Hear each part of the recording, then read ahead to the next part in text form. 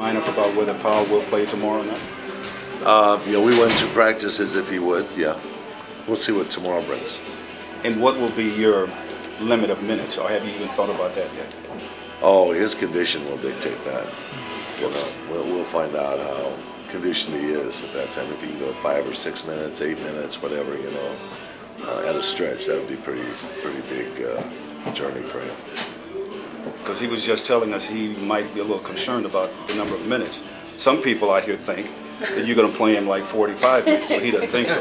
No, Some people. I wouldn't do that. I think that's it's a formula for not having a good night, setting him up for a situation that may aggravate it. Will you start him? Sure. Yeah. I'll put it back in the starting lineup. We have. If we want to go that way, as soon as we get to it, the better it will be.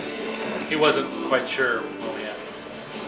Yeah, that's right. So how did he look today in practice from what you saw? He looked like he was had less pain. He could do more things than he.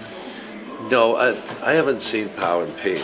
I mean, that's not a he has residual after practice, and he'll know when things are tightening up. He'll come over and say, I'm not comfortable doing this. The couple times he's been on the floor in the last 2 or 3 weeks. So we've been just backed off that, but he hasn't been out in pain when he's been on the floor. So today, was he able to go through everything that you wanted to see? Yeah.